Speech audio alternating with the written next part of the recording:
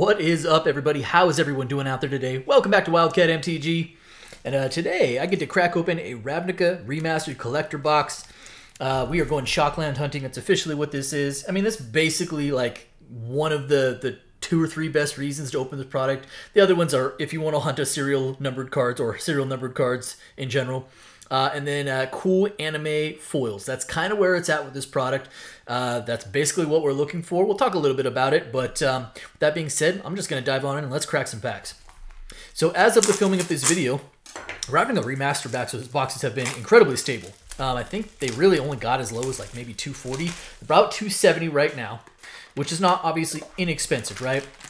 On average, you should be getting about 7 Shocklands per box, and even just the regular foil or the regular shocks or the regular foil shocks are like $10 to $20. The borderless and the are these pull tip? They are. Okay, cool.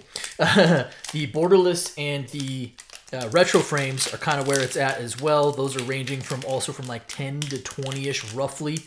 So your baseline for your boxes offers a really good floor on these. Just because, you know, I'm kind of at minimum.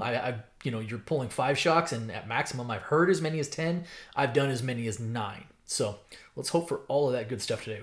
Start off with a retro frame Death Ray Shaman, retro frame foil Death Ray Shaman. It's going to be a hit. Like, it's going to be a few bucks. But the reality is like, aside from the Shocklands, the retro frame stuff is kind of meh in this product as far as value is concerned. It really is about, can you pull a good anime foil or 2, and how many shocks can you pull? So yeah, it's a hit, but we really want to see Shocklands and anime stuff, because let's call it what it is. That's where the value is in this product. But nevertheless, a retro frame foil Death Ray Shaman is pretty cool. Fibblethip is our first regular anime. Not like a ton of value there, but it's a cool looking card. Then we have a Thespian stage, which I believe is a collector box exclusive. Not like a big value target, but it is neat that they included it. All right, we've got ourselves a pack foil, Find and Finality, Experiment 1, Perilous Forays, Shambling Shell, and nothing in the mana fixing spot, which is, it's fine. You're usually good for about 1 Shockland per box, sometimes 2 in that mana fixing spot. Aside from Shocklands, which I've mentioned a few times now, I did mention other animes, but like Mythic-wise, Psychrift is in the set, and that's a hit regardless of what treatment you get in. Court of Calling in the retro frame, sure. Retro frame foil Court of Calling, I'm gonna guess is in like the $5 to $6 range. It's not nothing, but again, you know, kind of said where it's at this point. Hey, another anime. It is Chromatic Lantern, non-foil, probably a few bucks there, not bad. And I really do like the anime arts; they do look good. Hence, I think you know, we can say art is subjective, but clearly people enjoy it. Tolsmere as a retro frame, and then Cindervines as a pack foil rare, and still nothing. And nothing in the mana fixing, so we're 2 packs in and no Shocklands, but a lot of ball game left. You know, I will say that I'm pleasantly surprised by how well these have held up. But again, I think if you're looking at, you know, on average 7 shocks per box, and you're talking about 15 to 20 a piece, that does give you a pretty good floor. There we go. Borderless foil Temple Gardens. Very, very nice. The retro frames are the ones that carry the big premium on the foils, but the borderless are no slouch. They're all going to be like roughly in that $20 range. So you really can't go wrong. I think Temple Gardens is probably right around 21, 22 bucks, something like that. So that is a strong start for us. Followed by a Teysa. Anime Teysa. This is, even though it's, I'm going to say only rare, I think the rare version is about 3, but like the multiplier on the foil anime is pretty huge, and I'm going to guess that's because she's a popular commander as well. So maybe $3 for the non-foil anime Teysa. Hey, retro frame Birds, let's go. Birds is always good for $5 or $6. The anime version is one that I really, really like, and it's beautiful, and it actually does have some good value as well. But we don't get sad about Birds of Paradise around here. Phyto Hydra, Creeping Chill as a nice little retro frame foil. Lightning Helix retro, nice. Rectos Guild, Boros Guild, and that will do it. So we're 3 packs in. We're finally on the board with our first of our Shocklands. Actually, no mythics yet. I've cracked maybe one Psych Rift. I don't think I've cracked more than one, so kind of holding out hope that we're due for one today. Supreme Verdict as a retro frame foil. I don't think that's going to be a big value target, but obviously a good card in its own right. But there we go. Breeding Pool. Nice. Borderless Breeding Pool. Again, that's probably going to be in that $20 range or so. So not going to be pretend to be upset about that. We will take all the Shocklands we can get our hands on. Protean Hulk. Our first mythic is Protean Hulk. Retro frame, probably, I don't know, $4 to $5, my guess. But obviously a good combo piece. Solid pull. Fibblethip in the pack foil version. Totally lost. Condemn. Quilling Oracle. And Rakdos Signet. Cool. All right, well, we go to pack number 5. We now have one mythic down. Actually, what's funny is I rarely track the mythic counts in this box because I really don't think, other than like Cyclonic Rift and like maybe Bruvac to a lesser extent, like most of the other mythics are kind of like, they're fine. Not great, but they're fine. Savara, Queen of Golgari in the retro frame foil. The anime foil version of her has the nice little premium on it, but not going to be on the retro frame. What, our third borderless shock of the box. So we have 2 borderless non-foil and 1 foil, and that is not a terrible place to be at all. So Sacred Foundry, again, all of the borderless are going to be in that like $12 to $20 range for the non-foils. You get add a few bucks for the foil versions. So a solid hit, definitely. Followed by a Karn's Bastion. Neat. I don't think this is in the regular set. I can't remember. I don't think so. I think it's another collector box. Karn's Bastion in the retro frame, no less. Pretty cool pull. I'm down with that. Yiva, Nature's Herald in the pack foil. Is it Gilgate? Cool. Raptor, sure. Ledgewalker. And Dimir Guildgate. And Demon Fire, still an uncommon. I remember when that card was like bonkers. Okay, last pack of the first half of the box, and we are up to 3 Shocklands. Let's see if we can keep that train going. Okay. Oh, man, so many of the retro frame foils. Sphinx's Revelation, sure. Not going to be a hit. Followed by a Pack Rat. I love good old Pack Rat. Love the anime version of it, but also, unfortunately, not a hit. But that definitely... I love the art on it. Blind Obedience in the retro frame. Cool. And a mythic, it is Gideon. Gideon, sure, mythic. People have commented because there's Gideon, Teferi, and Liliana the Dread Horde, and they don't have anime versions on it. I suspect that's because Japanese War of the Spark had really sweet anime versions, and they just didn't want to undercut or even compete with those. Especially, I mean, a Mono Liliana is a pull of pulls, right? All right. Vindictive Vampire, Farseek, Guildgate, and another Signet. Although I'm not like upset about Signets, by the way. I actually needed a bunch of those. For whatever it's worth in terms of playables, Ravnica Remastered, while the value might basically be restricted to either Cyclonic Rift or anime foils or Shocklands, there are lots of playables, right? Whether it's the Guildgates, whether it's Signets, a lot of really cool uncommons in here as well. So plenty of reason to like the product outside of just those things. Rakdos, Lord of Riots. Yeah, another of the retro frame. That is definitely not what we're chasing. We want to see anime borderless foils. Tomic as an anime card because why not? All right. Bottled Cloister as a retro frame, sure. And Lazav, the Multifarious, I was going to say downsized, downshifted, there we go, in rarity.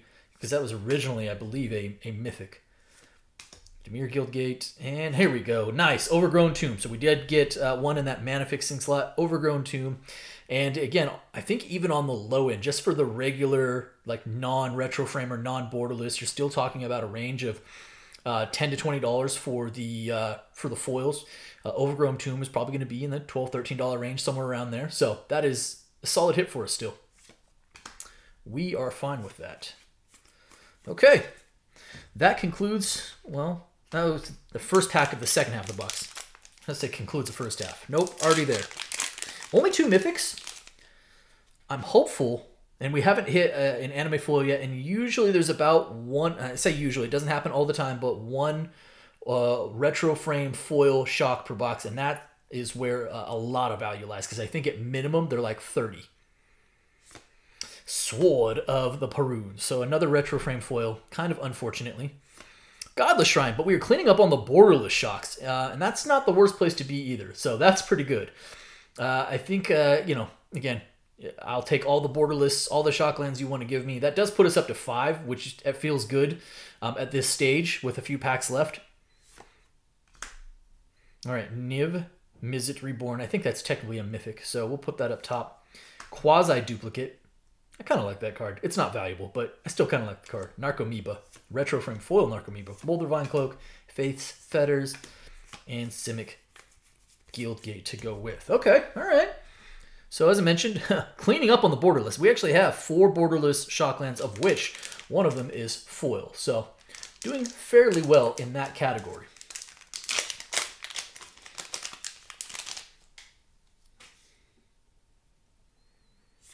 Oh, brutal. That hurts so much. You might get 1 or 2 cracks at an anime foil per box. And so, as I mentioned, some of them have really good multipliers on it. I think like there are 4 or 5 that are $20 or more. Atomic is not going to be one of them. Swing and a miss. That one hurt. Okay. Arclight Phoenix. Cool card. Man, I'm a little disappointed on that one. That one hurt. Infernal Tutor. Also a neat card, but not super valuable. And then Life from the Loam. Hey, Life from the Loam's a good hit. It's got to be worth a few bucks. Probably in the range of $5 or so. So, decent. Cloudfen Raptor. Aetherize, which is great. Call of the Conclave. And Golgari Guildgate in that mana fixing spot. Man, that anime foil. That one pained me a little bit. Okay. 3 packs left, counting the one in my hand. We are at 5 lost Shocklands. 7 seems to be about average, but I've ranged from 5 to 9. So,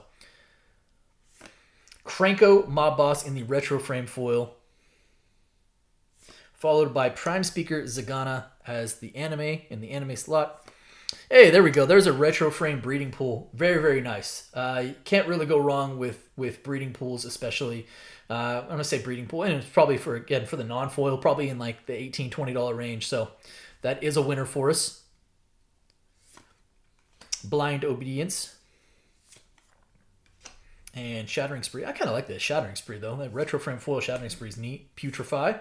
Skewer the Critics. And a Selesnya Signet. Okay. All right. 2 packs left. By the way, only unless I missed one, which is, I guess, plausible, especially with all the retro frames we've been pulling, only 3 mythics, which is weird. Okay. No more retro frames unless it's going to be like a Cyclonic Rift, please, or like a serial number card. Hey, all right. Temple Guard. Nice. I think this is still technically the lesser of the retro frame foil Shocklands, but as I mentioned, you really can't whiff on these. I think they're ranging from 30 to $50. I think Steam Vents is kind of at the top, right around 50, and Temple Gardens is right around 28 to $30. So the fact that our box even has one, we will absolutely take. It puts us up to 7 Shocklands, and that is, by the way, just beautiful. Like the retro frame foils they look really good. All of them look good, but these especially, they look incredible. So very happy with that. Followed by a borderless Hallowed Fountain. Nice.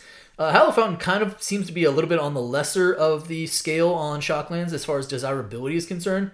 But at this point, we're not judgmental on our Shocklands. That's 5 borderless, by the way, counting the 1 foil. So absolutely, we'll take that.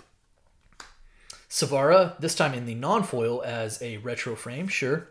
And Bedeck, Bedazzle, Simic Guildgate, Orzhov Guildgate, Persistent Petitioners, and Rakdos Guildgate. Okay, nice. So that brings us up going to this last pack, by the way, with all of 3 mythics in there. That does bring us up to 8 Shocklands. Keeping our running total here. Wouldn't it be spicy if we had a pack that had like 2 or 3 to end? Make up for all those mythics that we're not seeing right now. Or a Psych Rift. We'll take that. Oh, all right. Anime foil Crypt Gas, not bad. As far as rare is concerned, Crypt Gas was one of the animes. I mean, obviously the artwork on this is really, really cool. It is definitely sought after. The pre-sale price on this was insane because it really hadn't been reprinted. But now it's down to like, I mean, even the foil version, which does have a little bit of a bump to it, probably in the $7-8 range. So not a nothing hit, but obviously not like a gigantic hit either. And then a Mythic Karlov.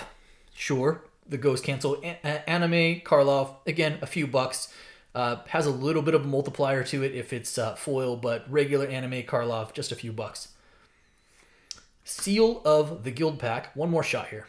And Niv Mizzet Perun as a pack foil. All right, and maybe the mana fixing spot. Let's see. I have gotten 2 before.